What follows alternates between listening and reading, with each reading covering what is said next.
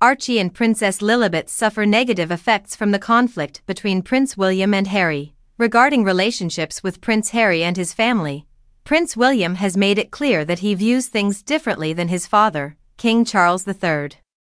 He is not inclined to forgive and get back together with Harry, Meghan Markle, and their kids, Prince Archie and Princess Lilibet, like his father did. Despite the hurt caused by Harry and Meghan's disclosures, 75-year-old King Charles has made the decision to put family first.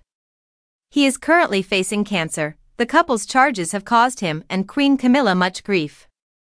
The king, however, cherishes the ties of family above old grudges and clings to a glimmer of hope for a family reunion, but Prince William continues to see things differently.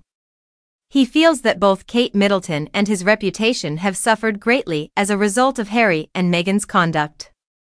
While the king hankers for the day when he can see his Sussex grandchildren without the rancor that seems permanently to surround relations with his California-based son, William has, as a friend says, turned the page on that chapter of his life, a source confirmed to the Daily Mail. Among the claims leveled against the pair was that Princess Kate was part of a racial scandal regarding Prince Archie prior to his birth. In addition, Prince Harry claimed in his biography Spare and in a number of interviews that William might have failed his younger children, Princess Charlotte and Prince Louis, by letting them share his spare status. William has decided to keep his own family safe from more upheaval by asking Harry and Meghan to maintain their distance.